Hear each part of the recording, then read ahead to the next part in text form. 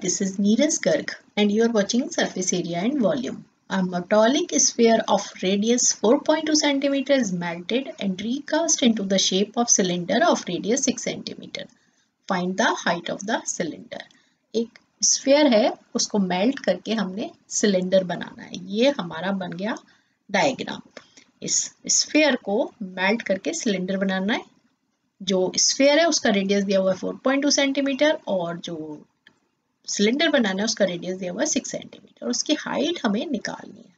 जब हमें इस तरीके के क्वेश्चन होते हैं, जब मेल्टिंग करनी होती है तो दोनों के वॉल्यूम इक्वल हो जाते हैं. सो हमारे पास क्या हो गया, volume of cylinder is equal to volume of sphere. Okay, volume of cylinder का फॉर्मूला क्या होता है, that is pi are square H. और वॉल्यूम ऑफ स्फीयर का होता है 4/3 पाई आर क्यूब.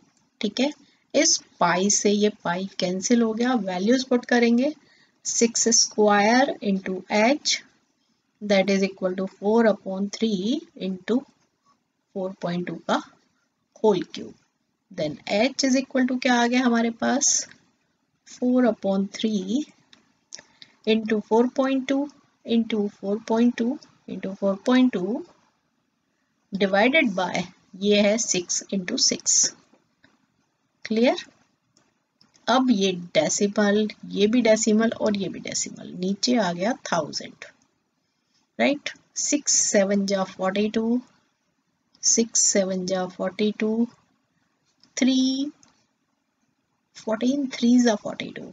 और इसको अब हमने मल्टीप्लाई करना है और मल्टीप्लाई करके हमने इसको डिवाइड करना है. तो ये मल्टीप्लाई करने के बाद आ जाएगा हमारा 2744 डिवाइडेड बाय 1000 एंड ये आ गया 2.744 सेंटीमीटर. ये हमारी आ गई हाइट ऑफ द सिलेंडर.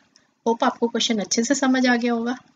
अगर आप मेरे चैनल पर न्यू हैं तो चैनल को सब्सक्राइब कर लें, वीडियो को लाइक करें, अपने फ्रेंड्स के साथ शेयर करें. All the best.